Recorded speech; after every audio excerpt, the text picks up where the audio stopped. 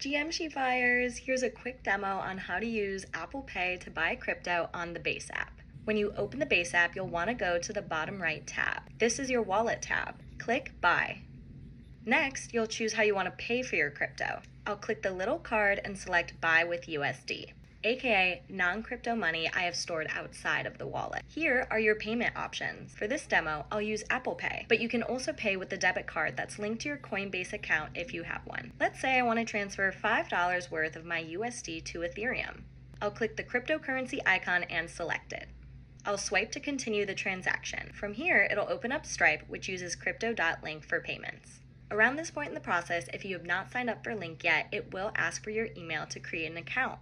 A little disclaimer. To verify your identity and prevent fraud, they will be asking for sensitive information, including your social security number and a photo of your valid ID. Don't panic. All platforms like this, Coinbase included, are required to collect this info. You'll only need to do this once, and then transactions will be easy peasy. I already supplied that information, so I'll click Continue to confirm my payment from USD to ETH. Some fees may be added here.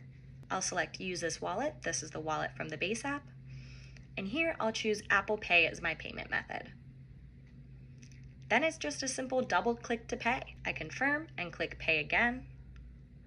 Now my purchase is processing. It may take some time. Once the loading icon stops spinning and you get this message, that means the ETH is in your wallet. I can hit cancel to exit out of the pop-up and return to my wallet. Don't worry, your transaction still will have gone through.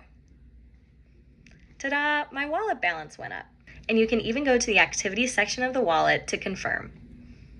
There you go. You funded your wallet with Apple Pay. Super proud of you, blockchain baddies.